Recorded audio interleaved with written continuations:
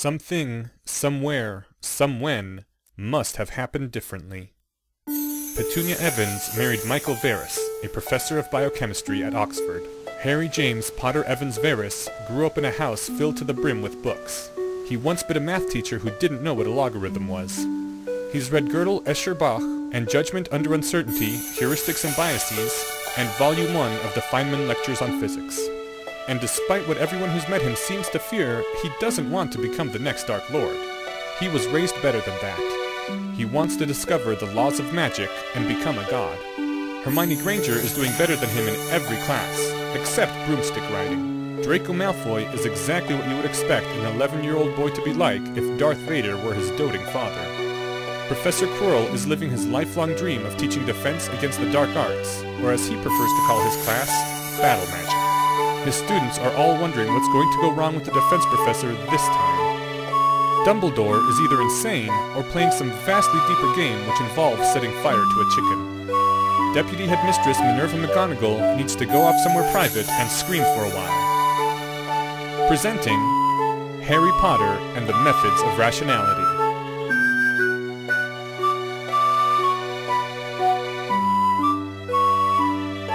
You ain't guessing where this one's going.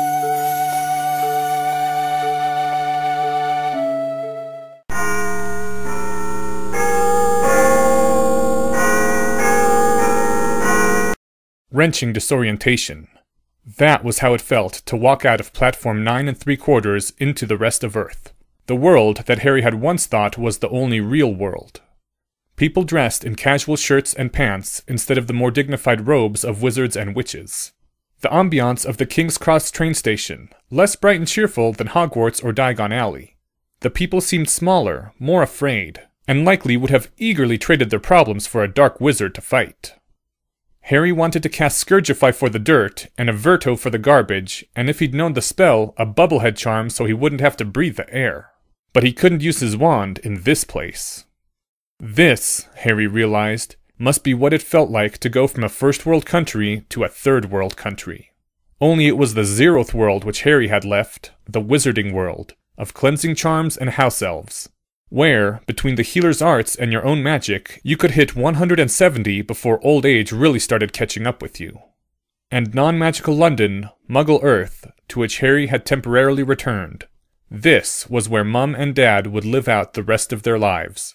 Unless technology leapfrogged over wizardry's quality of life, or something deeper in the world changed. And then there was the other reason for the tight feeling in his chest. His parents didn't know. They didn't know anything. They didn't know. "Harry!" called a thin, blonde woman whose perfectly smooth and unblemished skin made her look a good deal younger than 33. And Harry realized with a start that it was magic. He hadn't known the signs before, but he could see them now. And whatever sort of potion lasted that long, it must have been terribly dangerous, because most witches didn't do that to themselves. They weren't that desperate. There was water gathering in Harry's eyes. He couldn't speak. He couldn't speak at all. They came over to him, not running, but at a steady, dignified walk. That was how fast Professor Michael Verus Evans walked, and Mrs. Petunia Evans Verus wasn't about to walk any faster. The smile on his father's face wasn't very wide, but then his father never was given to huge smiles. It was, at least, as wide as Harry had ever seen it. Wider than when a new grant came in, or when one of his students got a position, and you couldn't ask for a wider smile than that. Mum was blinking hard, and she was trying to smile, but not doing a very good job. "So, make any revolutionary discoveries yet?" Of course, Dad thought he was joking. It hadn't hurt quite so much when his parents didn't believe in him, back when no one else had believed in him either. Back when Harry hadn't known how it felt to be taken seriously by people like Headmaster Dumbledore and Professor Quirrell. And that was when Harry realized that the boy who lived only existed in magical Britain, that there wasn't any such person in Muggle London, just a cute little 11-year-old boy going home for Christmas. "Excuse me, I'm going to break down and cry now. It doesn't mean there was anything wrong at school." Harry started to move forward, and then stopped, torn between hugging his father and hugging his mother. He didn't want either one to feel slighted, or that Harry loved them more than the other. "You are a very silly boy, Mr. Verus." And he gently took Harry by the shoulders and pushed him into the arms of his mother, who was kneeling down, tears already streaking her cheeks. "Hello, Mum. I'm back." And Harry started crying, because he knew that nothing could go back, least of all him. The sky was completely dark and the stars were coming out by the time they negotiated the Christmas traffic to the university town that was Oxford, and parked in the driveway of the small, dingy-looking old house that their family used to keep the rain off their backs. And then the front door opened and Harry stepped into their living room, blinking hard. The Varys household was just as he'd left it, only with more books, which was also just how he'd left it. And a Christmas tree, naked and undecorated just 2 days before Christmas Eve, which threw Harry briefly before he realized, with a warm feeling blossoming in his chest, that of course his parents had waited. "We took the bed out of your room to make room for more bookcases. You can sleep in your trunk, right?" "You could sleep in my trunk." "That reminds me. What did they end up doing about your sleep cycles?" "Magic," Harry said, making a beeline for the door that opened upon his bedroom, just in case Dad wasn't joking. "That's not an explanation," said Professor Varys Evans, just as Harry shouted, "You used up all the open space on my bookcases!" Some of December 24th had been spent with the professor reading Harry's books and asking questions. Most of the experiments his father had suggested were impractical, at least for the moment. Of those remaining, Harry had done many of them already. "Yes, Dad, I checked what happened if Hermione was given a changed pronunciation and she didn't know whether it was changed. That was the very first experiment I did, Dad." The last question Harry's father had asked, looking up from magical draughts and potions with an expression of bewildered disgust, was whether it all made sense if you were a wizard, and Harry had answered no. Whereupon his father had declared that magic was unscientific. Harry was still a little shocked at the idea of pointing to a section of reality and calling it unscientific.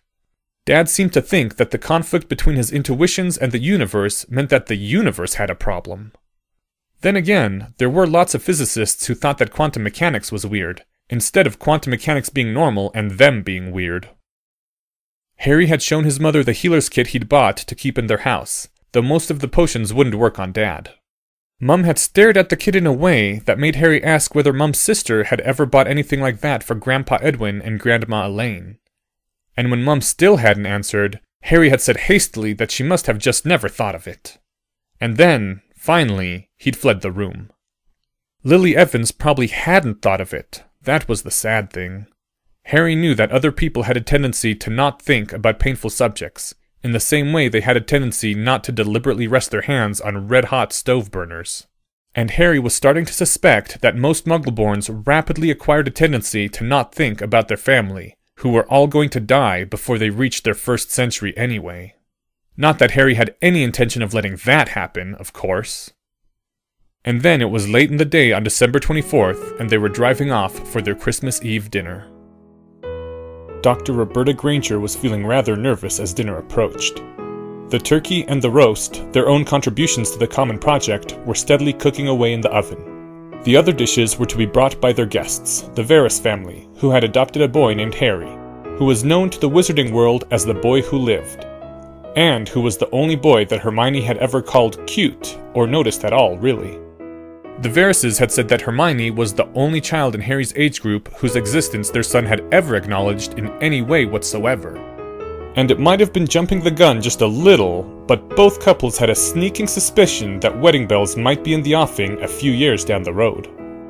So while Christmas Day would be spent, as always, with her husband's family, they decided to spend Christmas Eve meeting their daughter's possible future in-laws. The house was huge. Not by Hogwarts standards, but certainly by the standards of what you could get if your father was a distinguished professor trying to live in Oxford. Harry took a deep breath and rang the doorbell. There was a distant call of, "Honey, can you get it?" This was followed by a slow patter of approaching steps. And then the door opened to reveal a genial man of fat and rosy cheeks and thinning hair in a blue button-down shirt straining slightly at the seams. "Dr. Granger? I'm Michael, and this is Petunia and our son Harry. The food's in the magical trunk." "Yes, please come in. Have a seat, and..." His head turning down to address Harry. "All the toys are downstairs in the basement. I'm sure Herm will be down shortly. Harry just looked at him for a moment, conscious that he was blocking his parents from coming in. Toys? I love toys! There was an intake of breath from his mother behind him, and Harry strode into the house, managing not to stomp too hard as he walked. Gosh! This is a big house! I hope I don't get lost in here! Roberta closed up the oven, smiling. She'd been a bit worried about the way Hermione's letters had described the boy who lived. Though certainly her daughter hadn't said anything indicating that Harry Potter was dangerous. Nothing like the dark hints written in the books Roberta had bought, supposedly for Hermione, during their trip to Diagon Alley. Her daughter hadn't said much at all, only that Harry talked like he came out of a book, and Hermione was studying harder than she ever had in her life just to stay ahead of him in class. But from the sound of it, Harry Potter was an ordinary 11-year-old boy. She got to the front door just as her daughter came clattering frantically down the stairs at a speed that didn't look safe at all. Hermione had claimed that witches were more resistant to falls, but Roberta wasn't quite sure she believed that. Roberta took her first sight of Professor and Mrs. Verus, who were both looking rather nervous, just as the boy with the legendary scar on his forehead turned to her daughter and said, "Well met on this fairest of evenings, Miss Granger. I present to you my father, Professor Michael Verus Evans, and my mother, Mrs. Petunia Evans Verus." And as Roberta's mouth was gaping open, the boy turned back to his parents and said, now in that bright voice again, "Mom, Dad, this is Hermione. She's really smart." Harry, stop that! The boy swiveled again to regard Hermione. "I'm afraid, Miss Granger, that you and I have been exiled to the labyrinthine recesses of the basement. Let us leave them to their adult conversations, which would no doubt soar far above our own childish intellects, and resume our ongoing discussion of the implications of Humean projectivism for transfiguration." Roberta swiveled helplessly to track them as they went past her. The boy gave her a cheery wave, and then Hermione pulled the boy into the basement access and slammed the door behind her. I apologize for... "I'm sorry. Harry can be a bit touchy about that sort of thing, but I expect he's right about us not being interested in their conversation." Is he dangerous? Roberta wanted to ask, but she kept her silence and tried to think of subtler questions. Her husband was chuckling, as if he'd found what they'd just seen funny rather than frightening. The most terrible Dark Lord in history had tried to kill that boy, and the burnt husk of his body had been found next to the crib.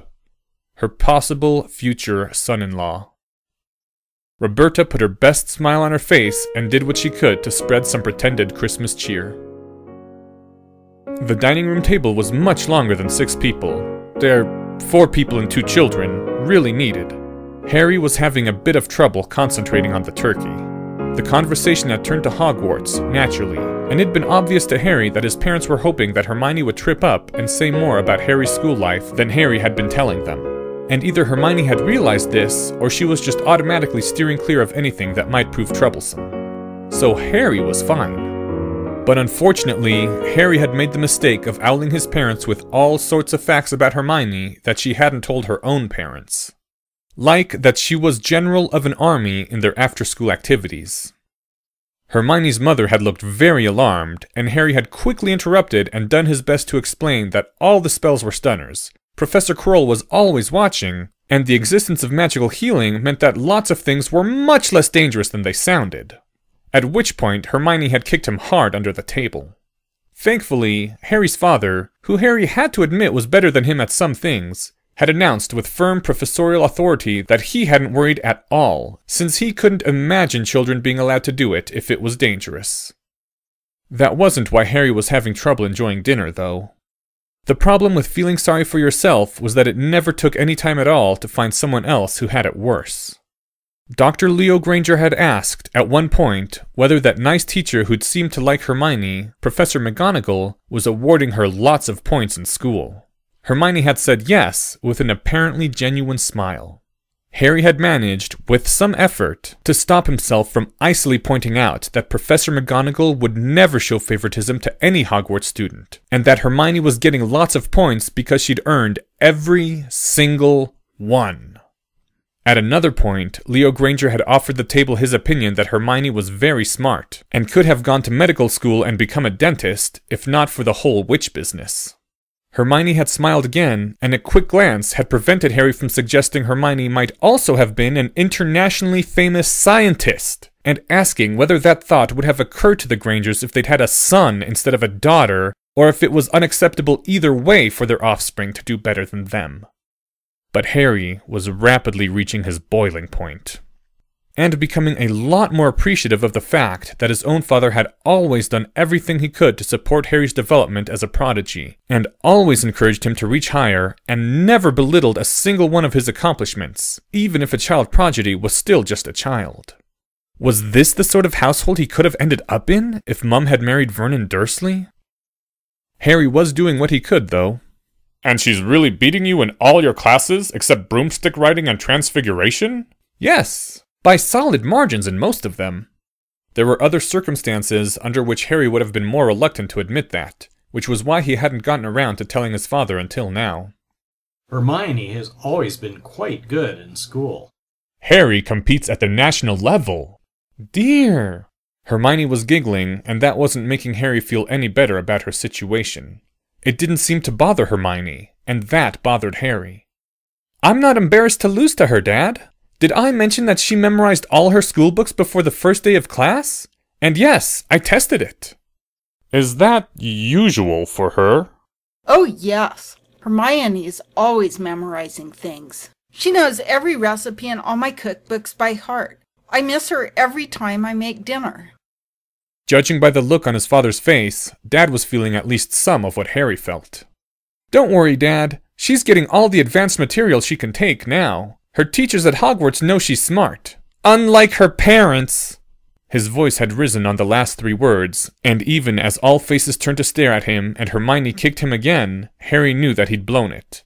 But it was just too much. Just way too much. Of course we know she's smart. You don't have the tiniest idea. You think she reads a lot of books and it's cute, right? You see a perfect report card and you think it's good that she's doing well in class. Your daughter is the most talented witch of her generation and the brightest star of Hogwarts. And someday, Dr. and Dr. Granger, the fact that you were her parents will be the only reason that history remembers you. Hermione, who had calmly got up from her seat and walked around the table, chose that moment to grab Harry's shirt by the shoulder and pull him out of his chair. Harry let himself be pulled, but as Hermione dragged him away, he said, raising his voice even louder, "It's entirely possible that in 1,000 years, the fact that Hermione Granger's parents were dentists will be the only reason anyone remembers dentistry!" Roberta stared at where her daughter had just dragged the boy who lived out of the room with a patient look upon her young face. "I'm terribly sorry, but please don't worry. Harry always talks like that. Aren't they just like a married couple already?" The frightening thing was that they were. Harry had been expecting a rather severe lecture from Hermione. But after Hermione pulled them into the basement access and closed the door behind them, she turned around and was smiling. Genuinely, so far as Harry could tell. Please don't, Harry. Even though it's very nice of you, everything's fine. How can you stand it? How can you stand it? Because that's the way parents should be? No, it's not. My father never puts me down. Well, he does, but never like that. Harry, Professor McGonagall and Professor Flitwick like me because I'm the most talented witch of my generation and the brightest star of Hogwarts. And Mom and Dad don't know that, and you'll never be able to tell them, but they love me anyway, which means that everything is just the way it should be, at Hogwarts and at home. And since they're my parents, Mr. Potter, you don't get to argue. Is that clear, Mr. Potter? Harry nodded tightly.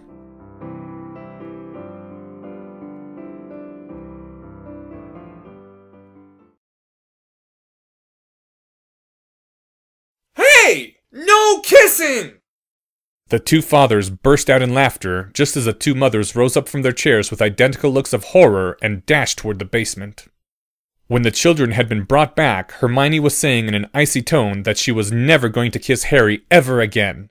And Harry was saying in an outraged voice that the sun would burn down to a cold, dead cinder before he let her get close enough to try.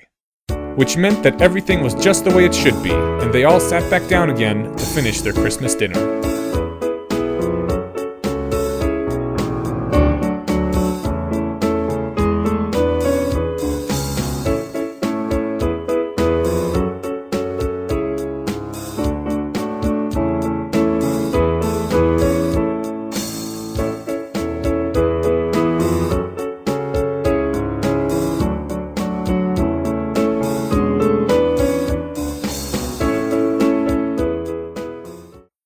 It was almost midnight. Staying up late was simple enough for Harry. He just hadn't used the time turner.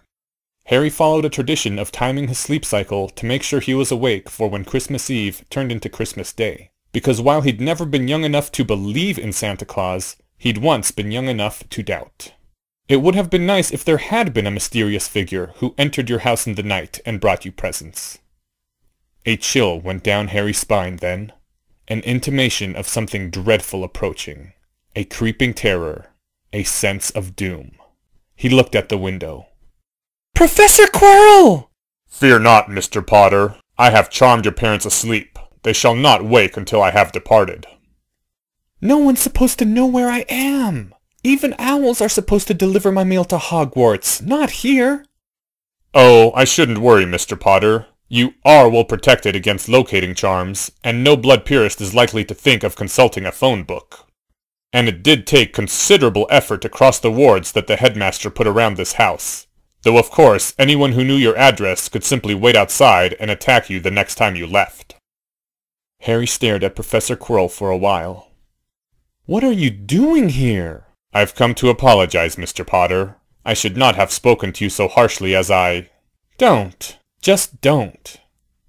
"Have I offended you that much?" "No, but you will if you apologize." "I see. Then if I am to treat you as an equal, Mr. Potter, I should say that you have gravely violated the etiquette that holds between friendly Slytherins. If you are not currently playing the game against someone, you must not meddle in their plans like that. Not without asking them before. For you do not know what their true design may be, nor what stakes they may lose. It would mark you as their enemy, Mr. Potter." "I'm sorry." "Apology accepted." "But you and I really must speak further on politics at some point." "I know you dislike condescension, Mr. Potter, but it would be even more condescending if I were not to state it clearly. You are missing some life experience, Mr. Potter." "And does everyone who has sufficient life experience agree with you then?" "What good is life experience to someone who plays Quidditch? I think you will change your mind in time, after every trust you place has failed you, and you have become cynical."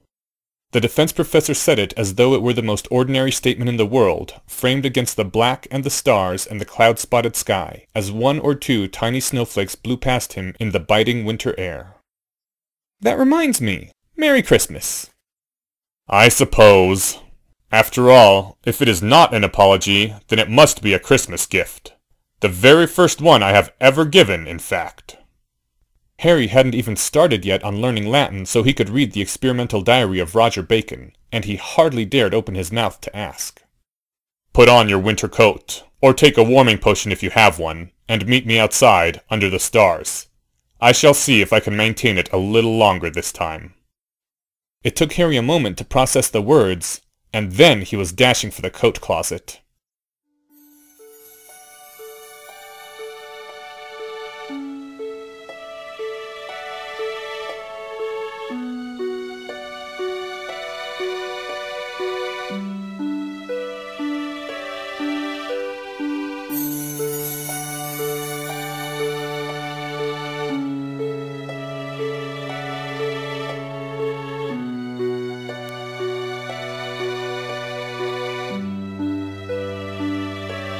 They crossed the boundary from Christmas Eve to Christmas Day within that timeless void where earthly rotations meant nothing. The one, true, everlasting, silent night.